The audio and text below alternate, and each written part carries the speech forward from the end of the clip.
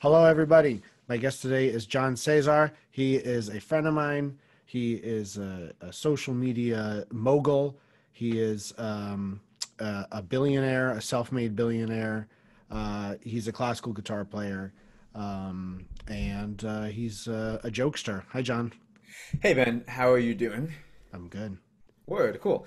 So Um, you're not any of those things. Well, no, you're some of those things. You're kind of some of those things. I mean, definitely not a billionaire in terms of money. Definitely yeah, not. in But I don't terms know of many love. people who are in terms of love, in terms of maybe in fun and good spirits. Hopefully, maybe. But yeah, thank you for the introduction. Thank you for asking me to do this. Yeah, thank you for being one of the pioneers of this project.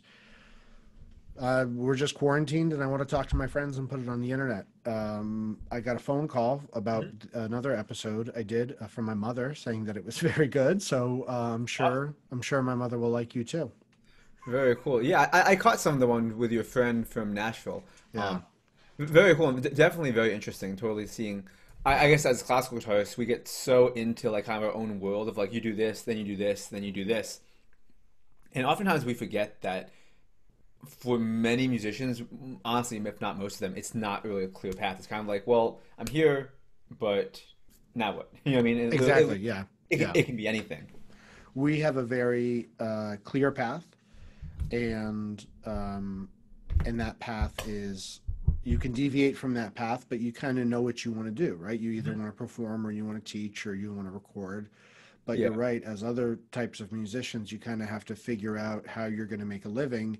And like Ben Bishop was saying Mhm. in the first episode, um, he just had to figure this out and talk to this person and talk to this person and network and communication, which is something you're really good at. You're really good at communication. So I want to talk about kind of like your big picture and your big story. But right now, yeah, well, let's just jump into it. Well, Cool. Okay. before we get to all the cool stuff you're doing now, I don't even think I know the answers to these questions. How long have you been playing guitar in general? So I am 26 now, and I started playing electric guitar like many people do, many classical guitarists do. That is, maybe when I was like 13 in seventh grade. Um, and I did that for a few years. I took that fairly seriously. I was like very rigorous with it. I'm sure as many people were once they find that that's the thing they want to do. So even in middle school, I was trying to practice like 2 or 3 hours every day. I would just go home from school, do whatever homework I had to do, and then sit down on my guitar and just pick out solos, pick out songs, and practice.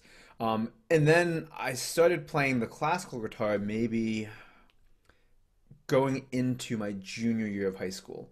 So when I was probably about 16 going 17 by then. Um, and the reason why I did that was because um, pretty much by eighth grade, I knew I wanted to do something with music as a career. I knew I wanted to major in music. I didn't know what that meant, but I just knew I wanted to do that. And my teacher, by the time I got to sophomore year, my guitar teacher, by the time I got to sophomore year, was pretty much like, well, if you want to major in music for guitar, you have to either study classical or jazz. And then he said, well, I don't teach jazz, so if you want to study jazz, you have to find a different teacher. But I did do an undergrad in classical guitar, um, as part of my music ed degree. And I'm like, oh well, I guess I'll do classical guitar. That sounds interesting. So you So stayed with that teacher. so I stayed with that teacher. Beautiful teacher tactic, by the way, for him to just say, you could ruin this relationship Yeah, and play stinky jazz. yeah.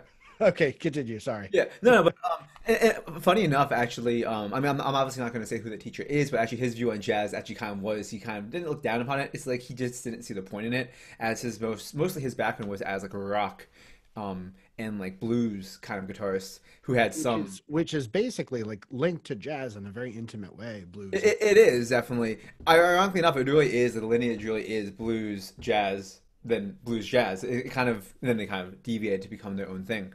So. So I mean, yes, yes, totally a great teacher tactic. I mean, I definitely had a great connection with him. I felt like I was learning a lot while working with that teacher. So I didn't really want to change. And at the same time, too, I was very involved by, I think, freshman year of high school. Halfway through, I decided I wanted to play in band. Like I was determined to do as many musical things as possible, whether it was chorus, band, select choir, wind ensemble, and I didn't play a band instrument. So I didn't know. So how I learned how to read sheet music actually wasn't through classical guitar.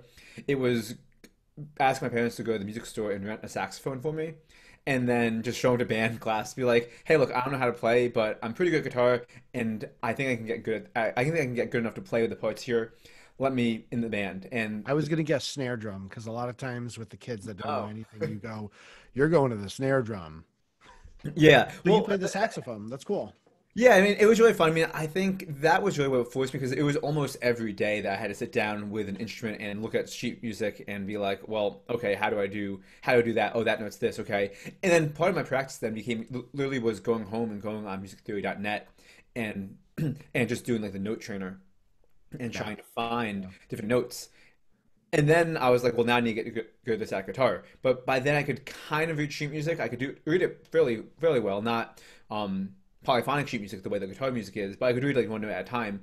And I also knew how to play the guitar fairly well. I knew chord shapes. I knew where the notes were. I had a basic understanding of, I guess, of the chromatic scale. yeah. And one thing I tell my students is that's very important, just to understand how the guitar works. Right. Um, so by the time I started actually playing classical guitar seriously, I already had those things under my belt. So it wasn't crazy difficult for me to go from electric guitar to suddenly learning things through sheet music. Isn't that interesting? When you were saying that, I had like that flashback to being. I mean, I'm Mhm. I'm a little bit older than you, but not too much older. Yeah. I feel like um, when we were figuring out a lot of electric guitar things, we had to just sort of go online and just like watch a video. I remember like I downloaded, and I probably like metaphorically wore the grooves out of this thing, Mhm. which of course is impossible on a computer. But I Yeah. downloaded this live video of Clapton playing Layla, and now Mhm. it's on YouTube. But it was on like Kazaa or LimeWire or something. And I just watched it so many times to figure out exactly what he was doing, and like that's like the easy part, right? Because I like pirated a Yeah. video, like, and but what it made me think is like we had to do so many things to try to teach ourselves the sort of this really looked down upon this really it wasn't necessarily looked down upon, but it was really this unprestigious instrument. Yeah, I think that's one of the biggest things when it comes to when people ever ask because so one of the things I do on my page is I do compare classical guitar to the electric guitar community in a way, and I'll get more into why I do that later. But like one of the things I definitely get I intentionally stir up heat about, but also I get a lot of heat about is the kind of sheet music versus tabs, guitar tablature that is, and one of my main thoughts on guitar tablature is really there's nothing wrong with it honestly, but my main thought on it really is. Well, the people that we idolize so much, whether it's John Petrucci slash Jimmy Page, Jimi Hendrix, were those guys using tab when they were learning? Probably not. So why do we feel like we have to? Why not just do it by ear like they did? You know what I Right. mean? We Yeah, want to be like them, so why not absolutely. try to be like them? Um, but but yeah, no, I think back to what you said though. It's totally interesting to kind of see like how when we were younger we had way less than what people nowadays have. Like now, if you wanted to learn the Layla solo, you could look up. And I do some with some of my electric students still. Is I'm like, well, let's go see if we can find 5 covers of that solo and see Yeah, what they're doing. You know what I mean? And then you can slow stuff down on YouTube now. yeah. There's tons of tabs out there, even if they're not wrong. They're usually pretty close, honestly. Like they're never off by like they might be missing a note here or there. Did Um, you ever use that software Power Tab? ironically, I did actually. I think I didn't use that one. I used one that Guitar was Pro? no. I used one that was very similar. It was like a free version, but it was able No, to open. Power Tab was free. Oh, then maybe. I have a whole. I remember they were upset. It was like because you could find those Guitar Pro and Power Tab um, files on like Yeah. Guitar 911 or Ultimate Hmm. Guitar. And then I remember at one point they were like, "We're getting rid of Power Tab. It's illegal. They're Yeah. copyright infringement." And I have a zip like folder, like a two Yeah. gigabyte zip folder on my drive right now from when I was 16 of like every guitar Power Tab song. Yeah. Yeah. And I remember just like going through that and learning like really difficult music like Steely Dan and Dream Theater and all this really eclectic stuff. But that was the way to do it. At the time was to use that software. Now they have like Muse Score and I think there's another thing that you can, like Guitar Pro on your phone, or Mhm. Ultimate Guitar has an app where you can just watch whatever. So you're a teenager, you're playing electric guitar, Mhm. and so you you pick up the saxophone, they put you in band, you decide that you want to do something with music. When do you go from uh I might want to be a rock star, I might want when did you find your focus? Was it your undergrad or was it before then? That's a great question, honestly. I think I would say even there's even points where I still don't know. I guess one thing is where myself is I've kind of kept like one foot in the door, in that like rock scene, and not so much in myself in terms of playing, even playing the electric guitar. I mean, I'll pick it up here and there, but I don't really have the time now to do it. I'm sure, as you know. Um, and it's nothing against it, obviously. It really comes down to a time thing. But what I mean by like one foot in the door, so I have a very close friend. He's done a few live streams with me on my own page. And he was in a band that was signed by Epitaph Records, who's the same label that owns like bands like The Wonder Years, Green Day at one point, A Day to Remember, like a bunch of like punk rock, or semi-hardcore bands. I think they And do. Keep going. I think I know some bands that are. Um, and they were doing really well. They were open. They did a few concerts where they opened for the Wonder Years. They opened for the Menzingers, and and he was really involved in that. And then basically was, and me and him kind of lost touch. But once we sorry, me and him kind of lost touch for a few years. But maybe in the last 3 years, we kind of regained our friendship, I guess, of what it was of being like kids that both loved playing guitar. And even now, I talked to him today because he just released a new single of his new band, and there's so many times where he's like, "Oh, if we have a show, you got to come and like just play guitar for this thing." Or, "Oh, you got to come and even just hit down some chords on a synth for one of our sets." And part of it is tempting just because he already has that in there. I mean, I know those shows are gonna be definitely more fun than just joining your local band and playing the Webster Hall to like 10 people. You know what I mean? It's gonna be I'll tell it's you gonna be My Webster Hall story. the Webster Underground, that is. Oh, I played the big room. Oh, nice. That's awesome. It was not. Well, that's a story for later. Yeah, yeah. So what did you do as you were sort of leaving high school? So as I was leaving high school, I think one thing that happened to me is I actually, even going into early college, I think maybe many people face the same dilemma. Is I was like, well, I can still do this, and I want to get better at this, but I also want to get better at this. So in early college, I was trying to play electric, still playing in a band, still doing all that stuff while studying classical guitar, and that definitely got in the way, I would say, of that. Definitely, I would say dented my progress, at least in terms of that at that point. Um, Where was your undergrad? so my undergrad was from a state school in New Jersey, Montclair State University. And who was your classical guitar teacher? Can you share that?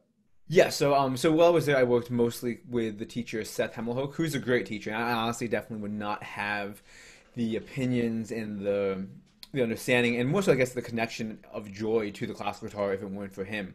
And the one story I tell everyone is, and like I said, I feel like many people experience the same thing. Is like, and I'm sure you did.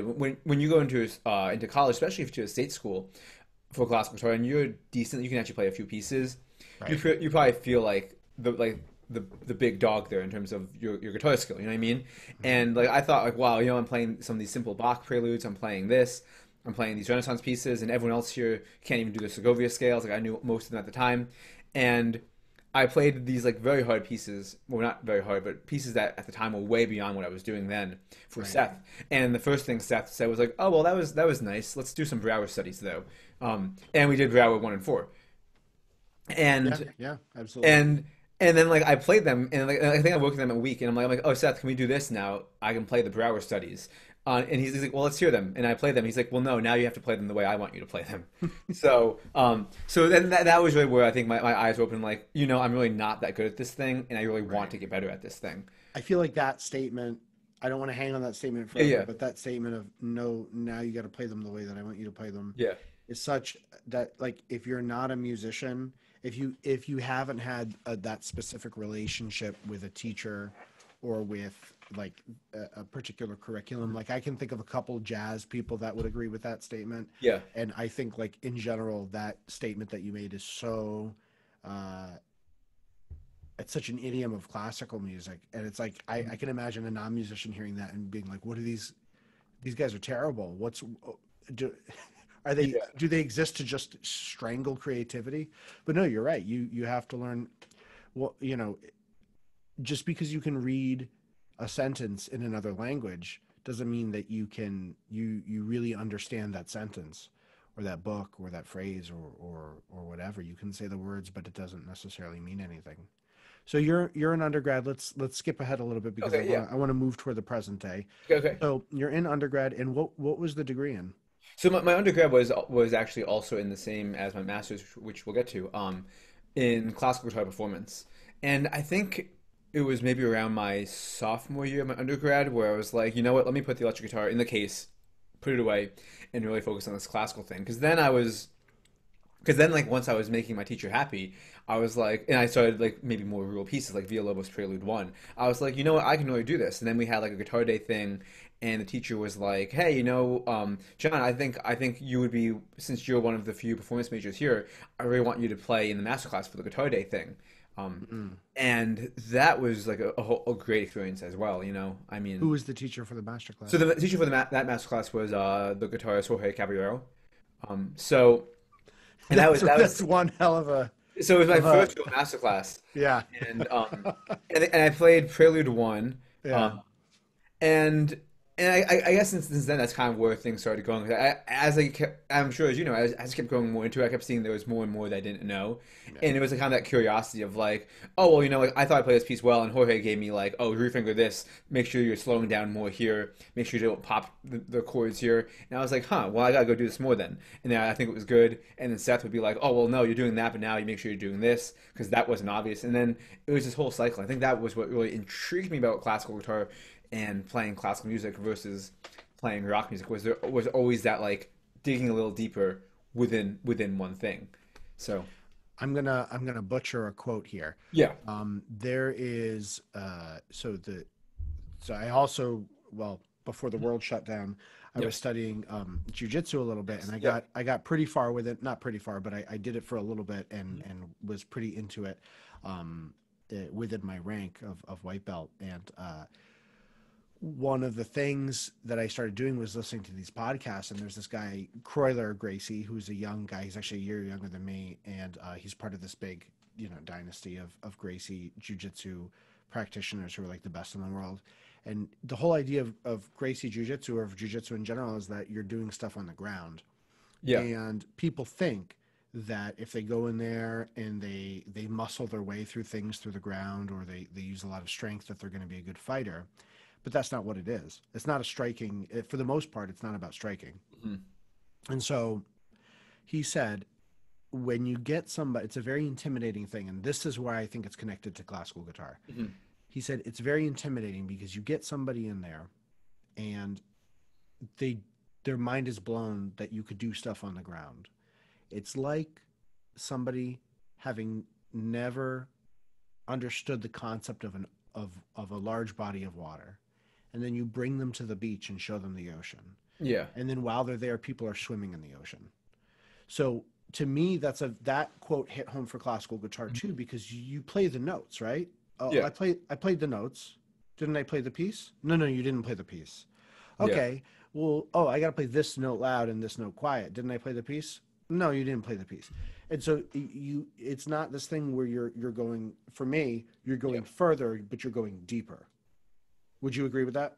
I think so totally. And I think that's one thing that kind of to segue back to even what we were talking about with teaching, or when people realize that is, I think that's one thing that's very important for teachers to definitely instill in their students at a very early stage. Not that they're going to tell them all the stuff that they maybe can't understand at the time, but let them always know there's more to it than is on the page or that they're starting off with.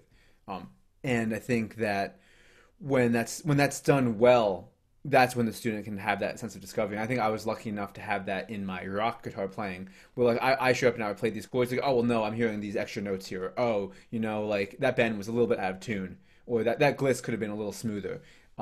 So I got the idea. I think I got the concept there, but I think the concept was really expanded upon when I saw how much there really was to classical guitar. Yeah. And then it's funny when you try to bring them back over to electric guitar, you feel like a king because you're Yeah. like, there's so many things you don't have to worry about with electric guitar. But that's another bag Yes. Yeah. to unpack. Um, so you when did you first get familiar with it? Sounds like you and I had a very similar situation with Yeah. undergrad where we were at a state school. Mhm. The music department, I'm guessing, was probably okay, and the guitar instruction was probably pretty darn good. And but when did you meet the Hartford people? When did you meet Chris and Dick and all Um, of them?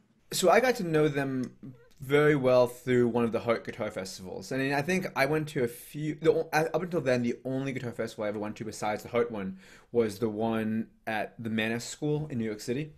And that one was great. I mean, that one, for anyone who hasn't gone, and hopefully if it runs this year, maybe not with however things are going on, and also granted being in New York City, that is. But that one's great because a lot of people signed up, and they get a lot of pretty good artists to play. So you have every night's a great concert of somebody that you would normally not get a chance to see because they're usually touring Europe or touring Canada or touring somewhere else. And and there was a lot of people there all at totally different levels. There was kids there that were playing circles around undergrads. There was graduate students that were playing circles around DMA students. There was adults that were just getting back into it. There was high schoolers that were amazing. There was high schoolers like me that was just kind of getting started. Um, New York will do that to you, yeah, right? it was an awesome mix, definitely. But I think what made the Heart School then stand out so much because that was my first experience then. Then going to visit the Heart Festival, it was pure from what I got at least for my first time when it was with. I think the first time I did it was with Jason Vio. Um, but was how focused it was on like the actual learning process and really seeing like how much someone like Christopher Ladd and Dick Provost really went into those things I was curious about, such as like phrasing and connecting and singing, just seeing how they worked with the students and then seeing how my own playing um, moved from then. I definitely saw there was some gaps in what I was missing in my own studies, which isn't a bad thing. I think wherever you are, there's always going to be gaps, and I think that's why you need to reach out. And I think from where I was then, though, that was where I saw my gaps, the gaps in my playing or the gaps in my learning being filled the most. I think Mhm.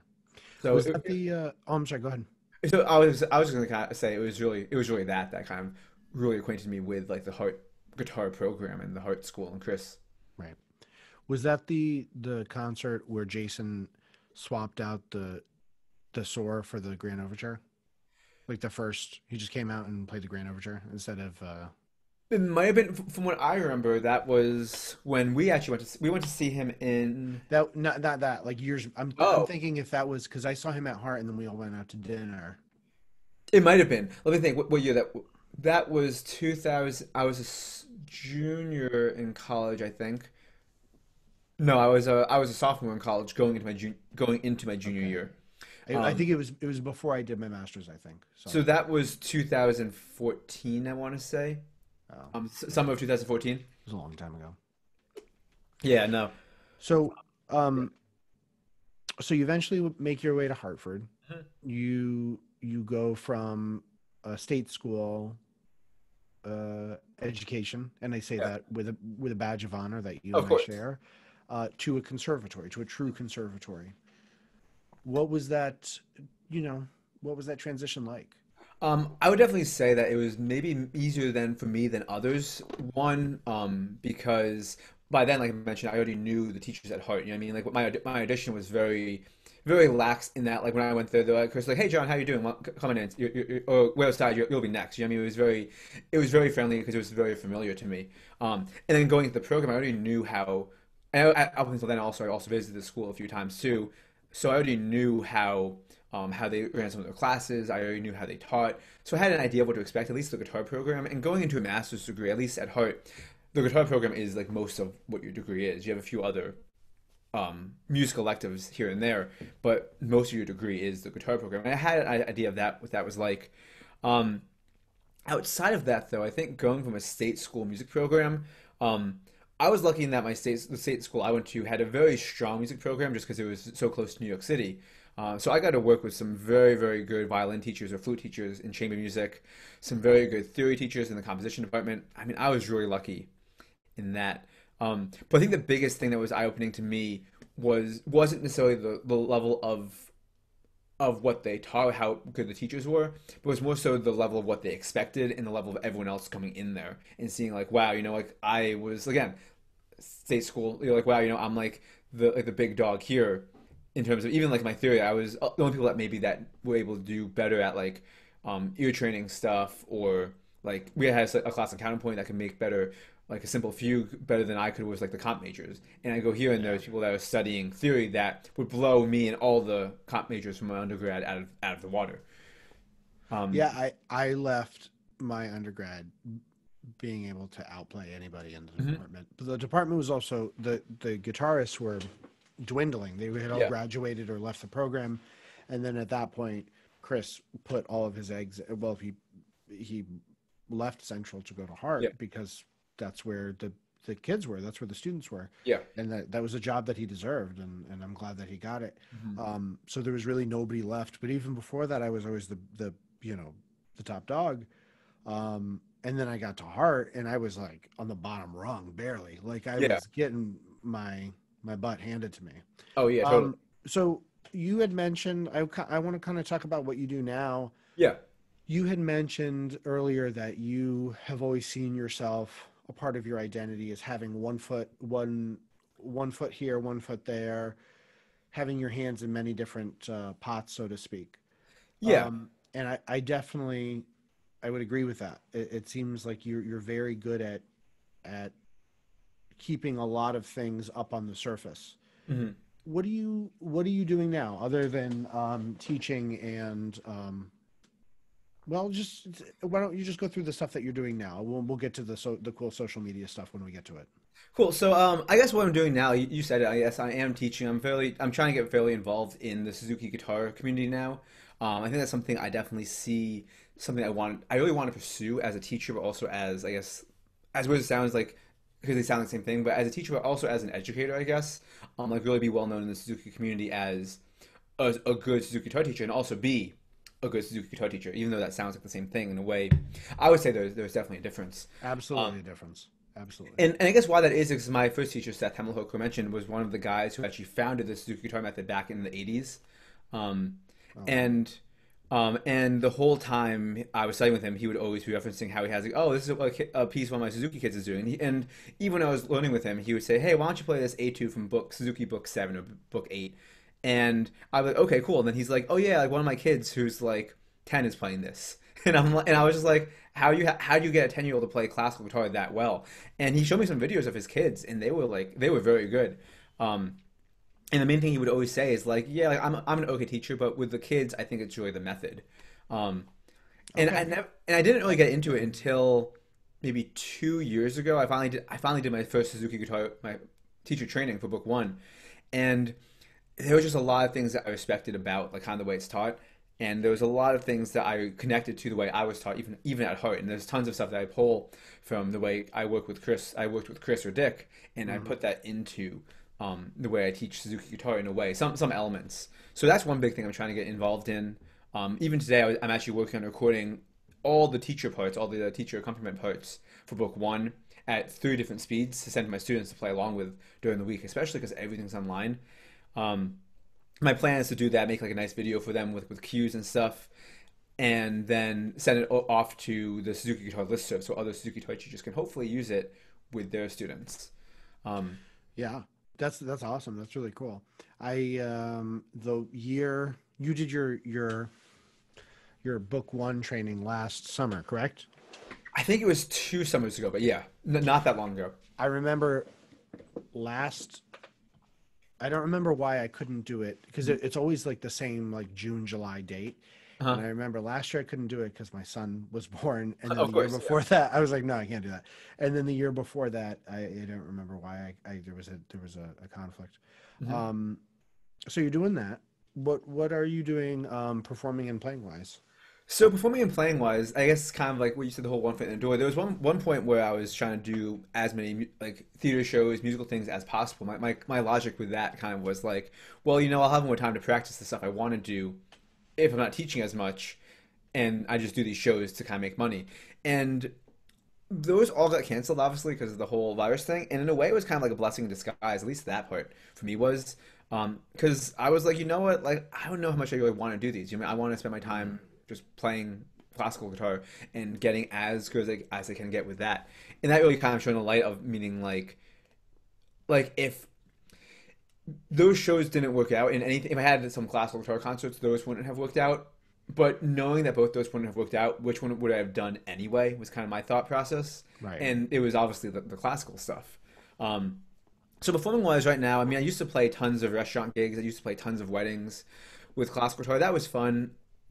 I probably still would in a way, but right now my goal is currently to work up a new concert program and hopefully concertize with that in the fall or maybe the spring next year. My concert program now is actually very much consisted of Suzuki repertoire, mostly the Book 9 stuff.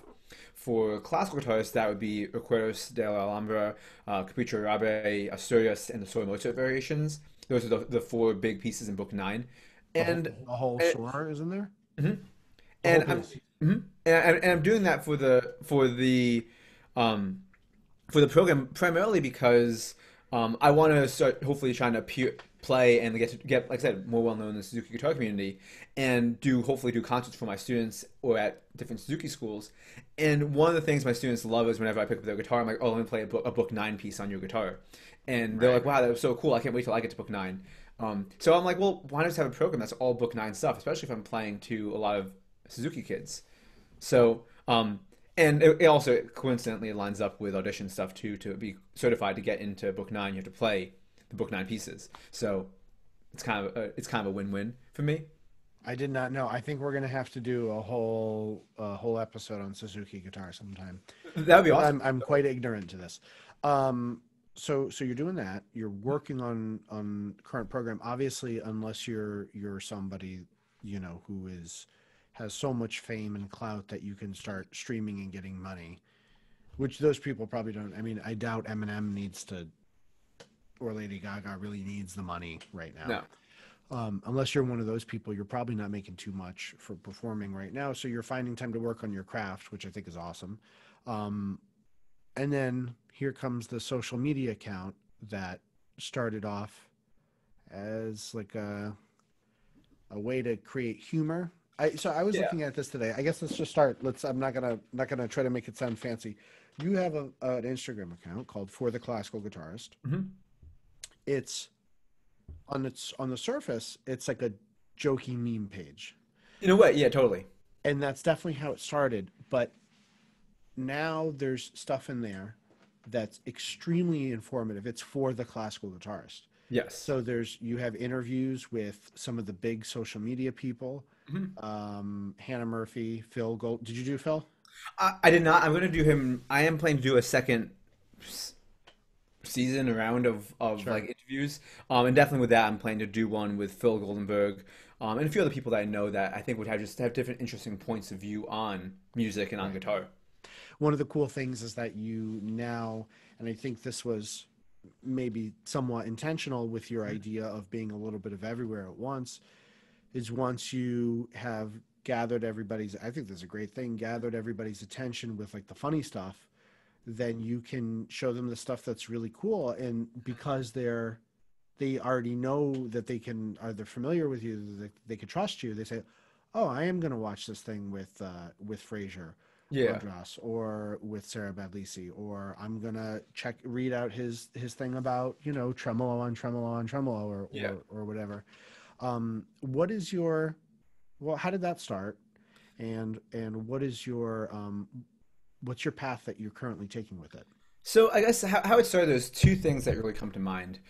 Thing number one is my friend who I went to one of my friends who I went to high school with.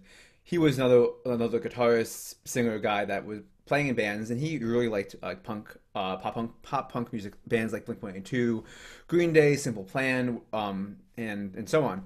And he had a pop punk band that was okay. It wasn't bad. It was just if I showed it to anybody that didn't know who it was, they would be like, "Oh yeah, this is just your any every other day average slash maybe slightly mediocre high school pop punk band. Not bad, but there's nothing really special about it. So why would I listen to this when I could listen to, like I said, the other bands I listed?" And he ended up going to school for music business at Oneonta. Did fairly well. I think he has like a small time job now working for a record label. designing like logos and stuff for different bands and stuff or artists. And I think somewhere around 2016, maybe 2017, he made an Instagram account called the Pop Punker, right? Or Punker for short. And it was pretty much just him uploading memes about pop punk humor, whether it was making fun of a song by The Killers, a song by Blink-182, a song by Good Charlotte, whoever it is. And he was making these memes, and the whole idea what it shows like it showed like the pop punk community, how people that listen to that music will see the joke and get that. And that kind of got me thinking about memes more, as weird as that sounds. Because up until maybe 2017, like my thought of memes was just like they're kind of like comical things that can be maybe slightly offensive, slightly funny, whatever they are, right? Whatever type of meme you like. Um, and my realization to memes then, as it sounds so weird to talk about memes like in a serious context, but it is, It really is like does. is I'm like, that dude, you're closing in on 30. You gotta. no, but no, it sounds really weird. But the thing with what makes memes so interesting to me is that it really is like you want to, if you don't get the joke, you either want to figure out the joke, and if you get the joke, you like being in the crowd. You know what I mean? Like, and that's what made the pop punk one so Absolutely. familiar because it was only other people that like pop punk that would get the joke. If I showed it to my mom a joke about like Mr. Brightside by The Killers, she wouldn't laugh, even if it was the funniest thing ever. She'd be like, "Oh, okay, good, I guess. I don't get it." But when I showed it to somebody who's in that circle, they're like, "Oh, this is so funny. Oh, you like pop punk too? Oh, cool. You gotta check out this." And then it's like kind of a community centered around this thing through memes. And the thing with memes is that's great with them is that they're so accessible. I mean, they're photos with minimal text. Um, and like, what's gonna draw someone in more? A photo of so the Killers one I'm thinking of is there's a picture of a dog outside of a cage, and it just says like I'm doing just fine up top, and it's a dog out of the cage, so coming out of my cage, and I'm doing just fine. And what's going to be funnier, a text describing that like joke, like oh imagine if there's a dog out of his cage, or just a photo of a dog outside of his cage with the text, and I'm doing just fine below it. And It's definitely a way to grab people's attention it is, and then make them think about what just happened. it And is, I don't mean that in a crass way. You're right. When you think about it, there's something very accessible to it, and especially the way that we view social media and the way that we use social media, which is like pretty quick, right? We're like we're on this post, we go to this post, we go to this post. We're either highly invested in it or we move on, and so delivering something in that kind of bite-sized uh,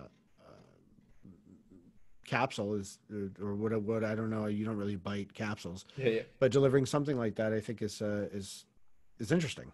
Yeah, well, it totally is. And then, so basically, to kind of speed up the story though. Basically, so his page started doing very well. I think I checked it maybe 2017 had like 60,000 followers, and today it has like 130,000 followers or something. And somewhere probably around the 80,000 mark of him doing this, he was people were always messaging him being like, "Oh, do you have a band? Do you do anything?" Because there was like, "Who is this guy? Who is this guy that runs the Pop Punker page?" And he was like, "Well, I don't have a band anymore, but I used to. I'll start releasing some songs of mine." And he released the exact same song that was in high school, the same one that I said was maybe the slightly mediocre pop punk band. And within like a week, it was like one of the top pop punk hits on Spotify. It was added to Spotify playlists with bands like Brand New, Taking Back Sunday, Green Day, whatever.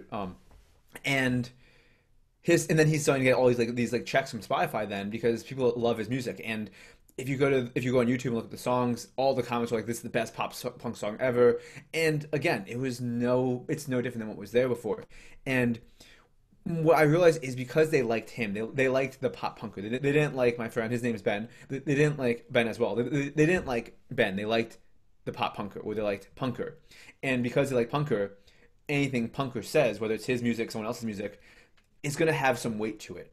And that got me thinking in terms of, well, why isn't there anything like that for classical guitar? I mean, we're an equally, I would say, as like we equally have our own inside jokes within our own community, whether it's making fun Did you see the Oscar Gilia one today? I did, yeah. That is funny. I did see that. And the thing is, the one before that was a post about playing by the page memes for classical guitarists. The one that it was one that was like playing for Renee Esquerdo, and like my first comment without even looking at any of the comments was like, you guys haven't played for Oscar yet. And I open the comments and I see there's like one or two other comments already saying that. And it shows the whole idea of the sense of community. I mean, like we get these Right. jokes. And Yeah. like I showed again, if I showed my mom it, she wouldn't care. Right. But other classical guitarists like that. They like feeling in on the joke.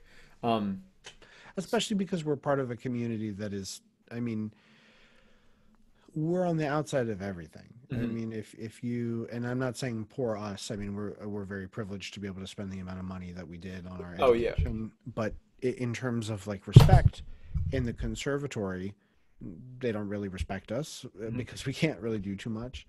Uh, and then, you know, oh, I play guitar. Oh, that's so cool. What kind of guitar do you play? Classical guitar. Oh, okay, so like Yeah. Beethoven, and then the conversation Yeah. ends. So it's like this thing that people don't understand, and it's you're right. We invest so much time and money and energy and years of our life to studying this stuff, and it's funny to be able to geek out with those kinds of people. We talk a lot about. I mentioned to you a lot about the similarity in like the watch collecting community. Yes. Yeah. Well, a couple of years ago, these watch memes accounts started popping up, and some of them are just like kind of what you do, like funny inside joke memes. Some of them take stabs at like the establishments Yeah. of like the infrastructure of watch collecting, and yeah, you're right. On the surface, it's like yeah, who cares? But it means something to people that get it. So you have this account. It's I think around 5,000 followers right now. Mhm. Yeah. You're not going to get any from this because nobody's going to watch this other than my mom. But what what are you starting to do with it now? What are you seeing its potential to not just have the followers because the followers whatever, but it's the voice in the community. What are you seeing that's happening because of this? I think I'm getting a lot more interest in my opinion, as weird as it sounds, and this isn't in a conceited way. My opinion is getting much more validated than it would be. I would say without it. I mean, I had another Instagram account for a few years. I would post videos of me playing. I would post videos from concerts, from recitals, and they would get some likes. People would be like, "Wow, nice job. That was good." No one was ever negative. Um, but I wasn't getting messages that were like, "Wow, you're really good. What are your thoughts on this?" You know what I mean? And with this account now almost every day I get at least a message being like, "Hey, look at me doing this," or like I'll get a tag of someone tagging, even like Zero Men. I think it's Mendez or Ellie Fisk's wife though. Like she even tagged me in like a post that she was doing, and I think she did it accidentally. But I messaged her back, and I was like, "Thanks for the tag." And she was just like, "You're welcome." And like, there's these ins that I wouldn't have I don't think um, without it. So I think now my challenge that I'm trying to figure out with this whole thing though is like how do I take this thing that's kind of now like still like a meme page, humor page, and turn it into something more serious, but also make them like me. And that's where I've really been invested. Kind of part two of which is what motivated me a lot is YouTubers. As I mentioned to you before, I follow almost all the big electric slash contemporary music YouTubers. And oddly enough, I realized that's something that a lot of musicians don't do. I mean, a few people, probably a lot of people know Adam Neely, but not many people follow like Mary Spender or Samurai Guitarist. And Samurai guitarist is no he's a joke. cool guy. He's really Yeah. good. Who was the what was the second video that you posted with the bebop You solo? know, that one I actually don't know. I saw that video a while ago because the other thing I do, especially with my page now, is I really try to follow internet trends, like to see things that are going on and see what other people are talking about. You know what I mean? Like with the I'm gonna pull whole it up. I'm gonna pull it up right now. a good example is like the whole Ed Sheeran like lawsuit case where he was getting sued by Marvin Gaye. As soon as I dropped, I followed like I watched every major YouTuber videos on that thoughts on that. Same with the Nick Jonas one. That's why when you posted that, I was like, oh, I could send him these two videos. Like I knew Yeah. exactly which one to send you. And my other thought was like, well, why aren't there any YouTubers for the classical guitar? At least in the same way they are. Like, there's tons of YouTube channels that are about like, oh, here's how you do this technique, or here's like my thoughts on this book or this edition. But there's no like fun like modernized content for classical guitar on YouTube. And my question still is why not? I still don't know the answer to that. But another thinking is, well, if there's not, like, why don't I make it? And hopefully, I'll get in the people that like the kind of stuff I do on Instagram, but now on YouTube is my Yeah. is my new goal. Hold on. We're gonna watch this really quick. You said before, um, You said before that there was somebody that you had met in your crossings that said they didn't really see the point of jazz, or just something of that extent. Yes. That's kind of loud. Hold on, let me turn it down a little bit. I feel like if you need to understand why you should be interested in jazz, it should be listed. Nick Jonas, Because I was like, everybody. what is this guy gonna do, right?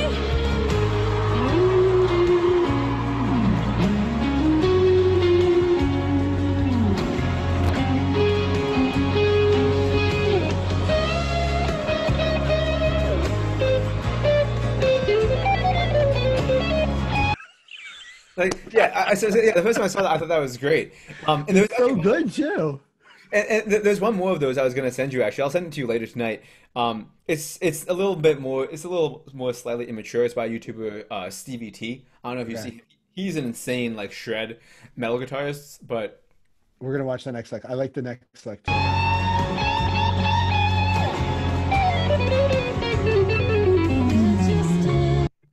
yeah, no, it's great. And and that's the thing is like he's clearly making fun of like pop culture. He's making fun of jazz in a way. Right. Um, and like where's the classical guitar in that? You know what I mean? It's been Yeah. around longer. I mean, it definitely could. It definitely could be in there. I think part of why people don't like classical guitar or they don't really know about it is because there isn't anything out there for people that don't really play classical guitar. You know what I mean? Yeah. Um, So and am I yeah. am I right in saying, because you've said a lot about your personal goals with the page of like, Mhm. I want to get to I want to be able to reach more people. I want Yeah. people to like me for what I have to offer. But what is then the duty that you have to classical guitar? What do you want to share? Is it stuff for the classical guitarist, or is it stuff to grab people that would say, "Oh, those are the weird guys with the long fingernails," to, "Oh, this is really pretty music. I didn't know that there was such a, like Julia Florida, right? Mhm. Is like, oh, one of the pieces that you could play for somebody that's never heard classical guitar and they might fall in love with it, or the Cathedral, Mhm. or uh, you know, Leanda or something like that. So are you? I guess my question is, do you feel like you want to be grabbing people outside of that realm, or just sort of service the community that's already there, or both? I think it's definitely the second thing you said. It's definitely grabbing people from outside the realm. And my thought of that is back to the YouTubers because it really comes down to who I guess I look up to as content creators and like what are they doing.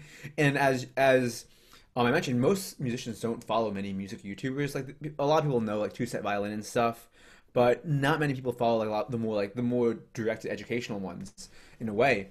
And however, these guys have like close to 1 million subscribers on the YouTube channels, and a company like Tonebase has like 1,000. You know what I mean? Like, how does that happen? You know what I mean? How does a company have less than one person? And Why do you think when you that think, is?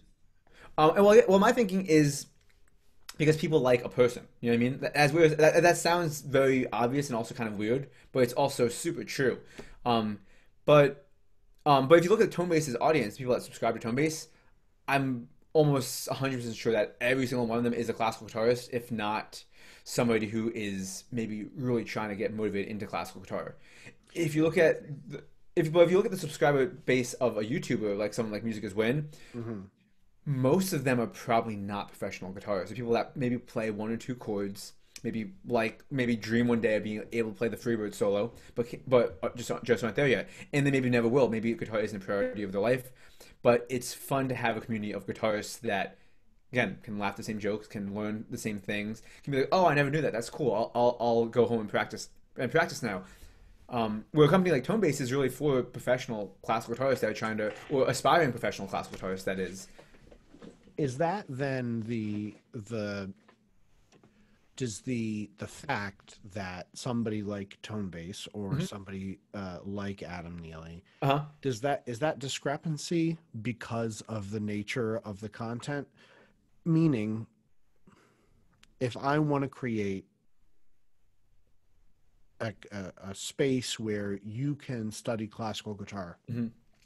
am I doomed to to fight an uphill battle more so than having the advantage if I'm just going to say this is Ben's guitar page and I'm going to do stuff to grab your attention. So I guess the question that I'm asking is that is that discrepancy in followers sort of built into the infrastructure of the way that we view music?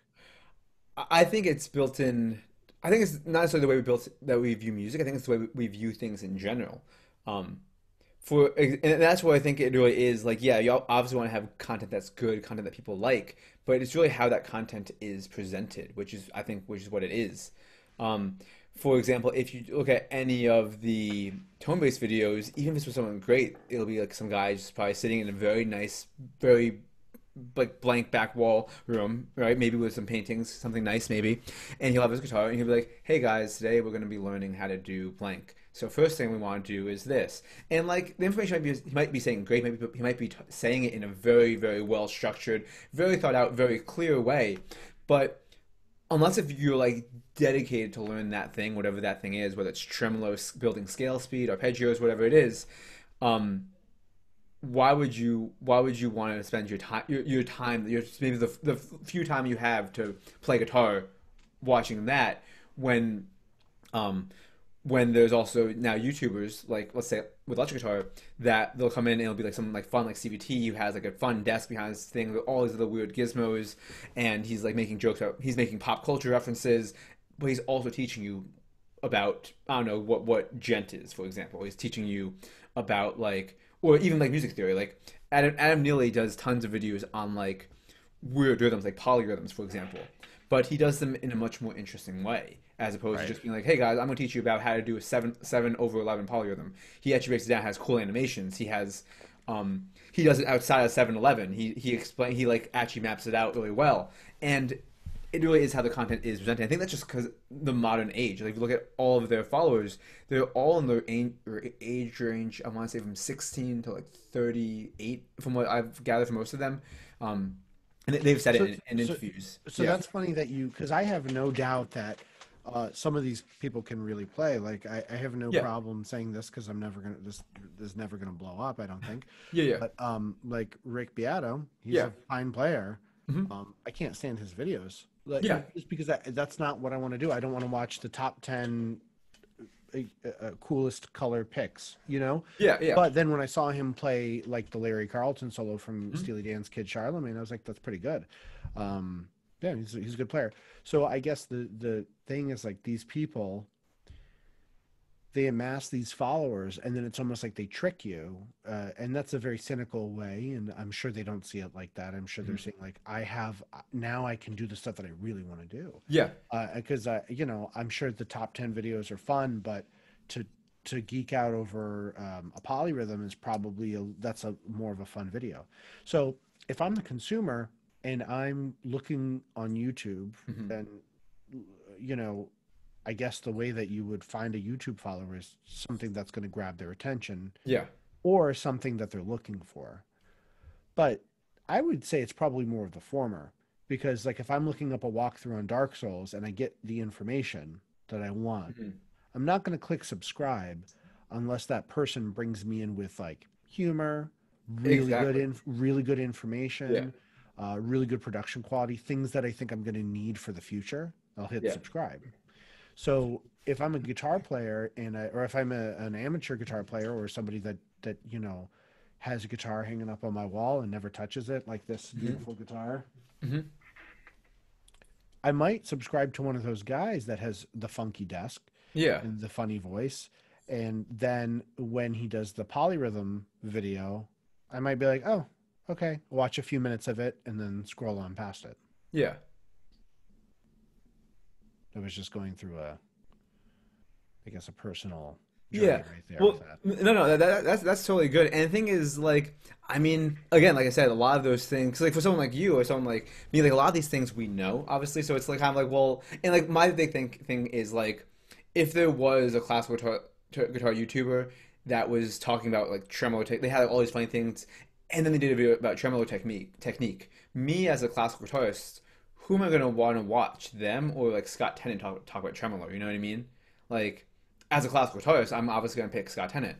But if I don't really know a whole lot about classical guitar and I see, oh, this guy, I like a few of his videos, he has a few funny videos, and he's talking about this technique called tremolo. Huh, what's that? And oh, here's this older looking bald guy talking about tremolo. I don't know who that is, but I've seen this guy's videos before. I'll watch that. You know what I mean? And Yeah. I think it really comes down to knowing your audience. Um, Meanwhile, he's got like the best tremolo on the planet. well, and that's exactly what it is. Though the thing is, we wouldn't know. And the thing is, though, the guy that talks with those videos, I'm sure if they know what they're doing, they'll be like, "Oh yeah, if you want to see some really good tremolo, definitely check out Scott Tennant, or check out Sure. David Russell, or John Williams, or whoever." And Or Scott um, Tennant twice. yeah, and they'll probably even like stress Scott Tennant, Yeah. but at the same time, you're already there for them. You know what I mean? Yeah. And like maybe if you're really invested, maybe like, wow, I trust this guy, and he says to check out Scott Tennant. Let me find who that is. That's awesome. I mean, that's probably hopefully why that person's doing what they're doing. But So then, is this a question then yeah, of pop culture? Is this just a question of is this because the way that we're talking about it makes me think like this is just an issue that has always existed and will always exist. If you're trying to persuade somebody to see something the way you see it, but the only reason that you see it hmm is because you've spent years studying it. I mean, we talked about it at the beginning of the conversation about how when we both started, well, you said this and I agree, you start classical guitar and you're like, yeah, I get it, but hmm you don't get it. Oh, okay, well, I get it yeah, now. No, you still don't get it. And hmm 2 years after my master's degree, there's things I'm thinking about being like, oh, I think I get that now.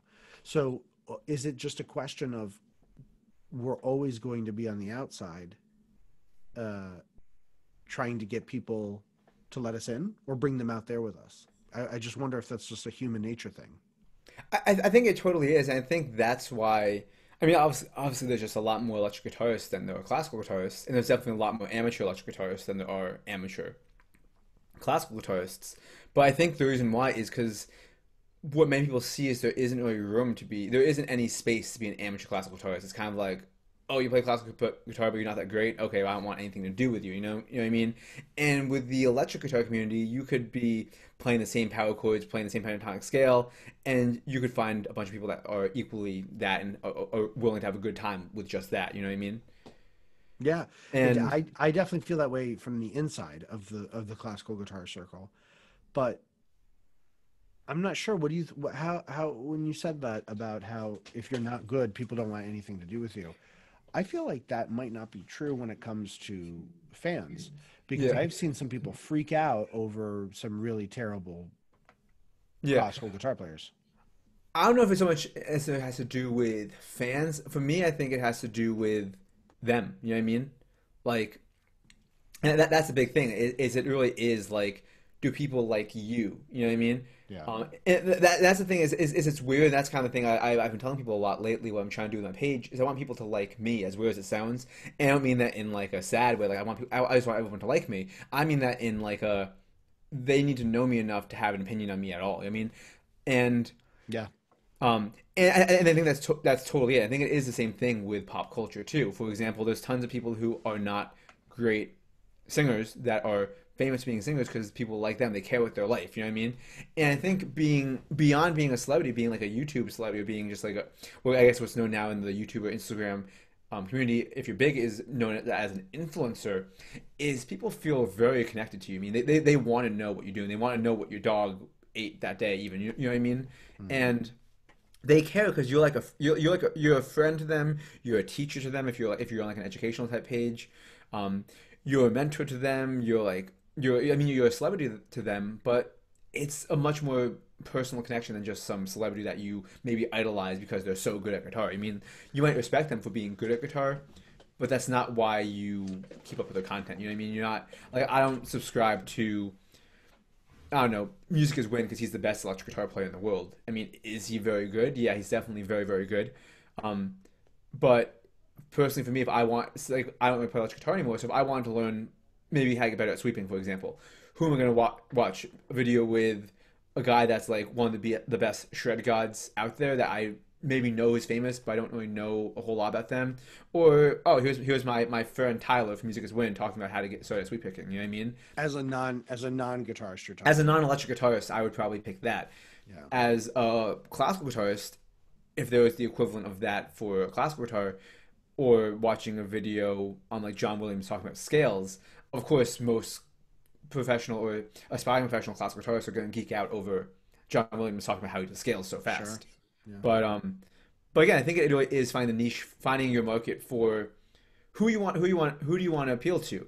And I think that my big thing to kind of go back to what you asked about, like where am I hoping to go with it, is I want to I want to be, I guess, like the people that don't really know anything about classical guitar. And if some great classical guitarist that's someone in my same field, we could say, like same level in terms, I guess, like a colleague, we could say, thinks like, oh, your videos are stupid, and you know what I mean, like, oh, you're talking about that technique wrong, or oh, you're talking about how to do tremolo, but your tremolo isn't that good. It's kind of like, well, great, I wasn't trying to make you happy, you know what I mean? I was trying to introduce the concept of tremolo to somebody who's maybe never touched a classical guitar before and used their fingers as picks. You know what I mean? And like, and if I get like some respect from the classical guitar community, being like, wow, you know, this person is a pretty good classical guitarist and he posts good videos, great. But that's not really my goal. You know what I mean? And So he if got a somebody, tag from Elliot Fisk's wife. yeah, and I got a tag from Ali Fisk's wife. You know what I mean? Um, like if and exactly. So if they like my stuff and they think, wow, this guy plays really well, awesome. If they hate it and they think I'm terrible and they're like, oh, why should we listen to you? You're no better than so and so. I'm like, well, Well, great. I think the real I think because classical guitar has such a high threshold, like the entry price is so Mhm. high, meaning you have to be good or have a lot of study Yeah. to really be able to formulate an opinion. I think the real ones recognize other real ones, and so I can't imagine people not having some sort of takeaway. It's sort of like who's that guy from Virginia, the bald guy, the white guy, Oh, Sean Beavers. and so he does. Is he still doing the Facebook and Twitter like constant lessons of many things? I don't think he is anymore. I really liked his lessons. Yeah, He's a very, very nice guy. very nice Has guy. very good information on like music, business and music career building stuff. Very cool guy. So like Um, your I would say that your stuff is very similar to, or let me put it this way. If you're talking about the education and the humor side, yeah. I feel like you have the humor side and are starting to build like his model, but just Yes. in slowly incorporating more education uh, instead of just all humor. Yes, I think that's a great way to put it, definitely. And yeah, I think kind of you said that like the entry point to classical guitar is so high, and people, for you to really be in on it, I think as weird as it sounds, it's almost like I'm trying to lower the entry point. Not necessarily to lower the entry point in terms of like, oh well, if you're not, you can be not good and still be considered a classical guitarist, but lower it in the way You're trying to make it that more accessible for people. I yeah, think that's exactly make it more accessible. Lower it in the way that it's okay to only play a piece like the Lagrimal, but play it very well. You know what I mean?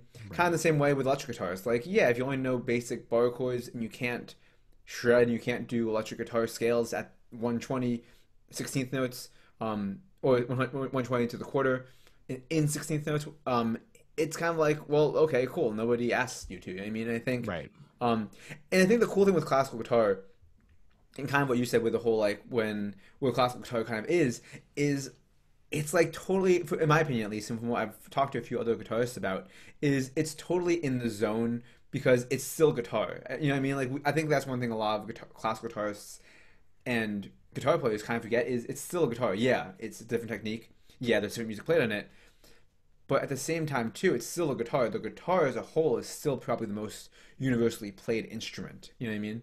Yeah. Whether it's strumming chords or whether it's shredding Van Halen licks or whether it's playing classical guitar. You know what I mean?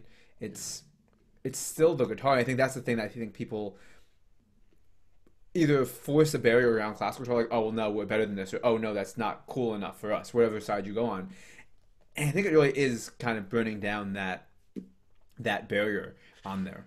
I find there's a couple things that you mentioned that I think are interesting. I find that the negativity Hmm. is easy for me. It has been very easy to avoid, Hmm. unless it was coming from me, but that required a sort of an internal check, but the negativity and like sort of the ego measuring contest Mhm. of those guitarists who say, how's your speed, how's your tremolo, how's Yeah, this and that. I feel like that's very easy to avoid. totally. Yeah. And then the second thing I was thinking is, you said if you just want to play Lagrima, why can't that be respected? And I was thinking, what if more people knew what Lagrima was? Every time I put on, I don't know, I put on this, the one of the Brahms piano Hmm. quintets, and it has like it's G minor, and it has this really cool intro. It's I'll find it later, and I'll put it on, and my wife will be like, "Oh, I'm gonna go. This is gonna put me to sleep."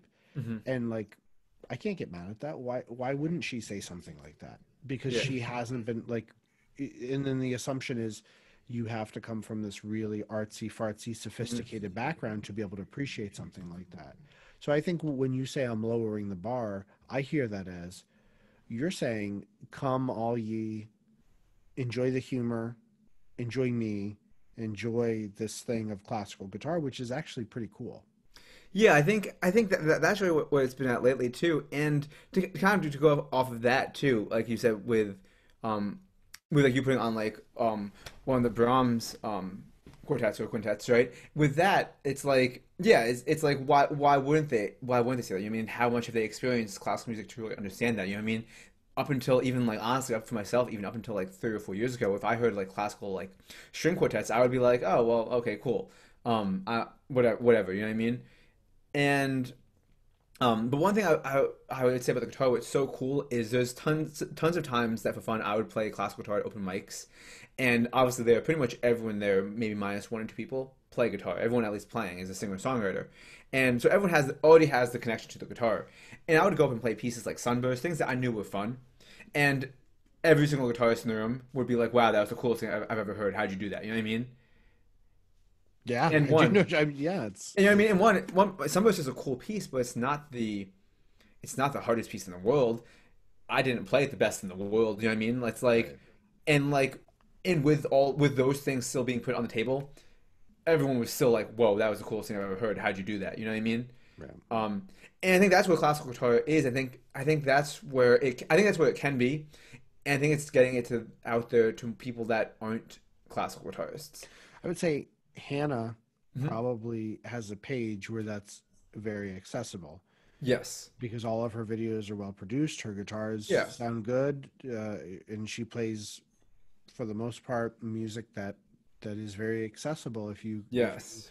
like what you're seeing in the video and you like how Mhm. it sounds, then why wouldn't you go along and subscribe with the rest of the 100,000 people that she's got? Exactly. I don't say that in a sarcastic way at all. I mean, it makes a Yeah. lot of sense. And And then there's I other channels too. Like I don't know if you follow either Sam Griffin Guitar or Beyond the Guitar. Beyond the think I Guitar does follow Beyond the Guitar. so Yeah. Beyond the Guitar does a lot of like movie arrangements. Movies and video game arrangements, whether it's Disney, Oh, Zelda, on Instagram. Yeah, Final yeah, Fantasy, a lot of um, video game stuff. Yeah, yeah, yeah, yeah. and again like there's that connection. I mean, he's making the connection for you of like, hey, you guys like the music from Zelda. I mean, definitely a great soundtrack, whatever Zelda one you play. And he's like, here's the music in a way you haven't heard it. You know what I mean? And it's like, oh wow, that was really cool. I didn't know that the guitar could do that. I wonder what more of this would sound like. You know what I mean? And Yeah. that's kind of where it is. I mean, it's bringing you into the realm of what the classical guitar is because you have the common denominator. And I think why people don't is just because there's nothing that connects them to. So for me, I guess the target is humor. You know what I mean? It's things that are interesting or intriguing, right? Um, I think everyone has their own angle. I think one thing that also really got me started was I read an interview with Diodario of Evan Toucher, and he did an interview on like Instagram and kind of what it was, and what got me thinking is he said like, what do you have? What are you going to offer that no one else is offering? Because you know what I mean. If I made another guitar page and it was just videos of me playing, it's kind of like, okay, well, cool. Like, why would I watch you play when I can? How would I even find you playing when there's 20 other videos of other people playing the exact same thing, better or Right. worse? I don't know, but how am I even gonna find your page? Right. So I think it really is figuring out what you're gonna offer and what that common denominator that people are gonna be in, whether it's the music you're playing, whether it's how you're presenting the music, right? whether it's how you're titling your video, what the thumbnail of your video is, something that whether you're aiming in the right place or not, something that people are going to see and be like, oh, I think I can have an idea what this is. Let's see what this is all about. You know what I mean? Yeah, yeah. Well, you're doing a good job of that, and you're connecting. I think both people that are already inside that community and some people that are outside of that community that are being brought in slowly, and I think that that's wonderful. Before we go, is there Yeah. anything that you want to promote? We'll have a link, a list of links at the bottom in the comments wherever this is on Instagram, YouTube, Facebook, so that people can get to your stuff. But is there anything that you want to promote right now? Um, I don't think so. I guess definitely if you guys don't already check my page on Instagram, primarily that's where it's at, the page for the Classical Guitarist. Check us out on YouTube as well. There are going to be more videos coming out very soon. Humor, informative, etc. Mixture of them. And definitely check us out on Facebook to kind of see all the stuff we're doing. Everything that is just the title for the Classical Guitarist. A mixture of humor, information, and now you got y'all got the scoop on the curator and mastermind behind the whole project. Thank you, Ben. Thank you for joining. I'm going to press the stop recording button. All right, sounds great. I'll talk to you later.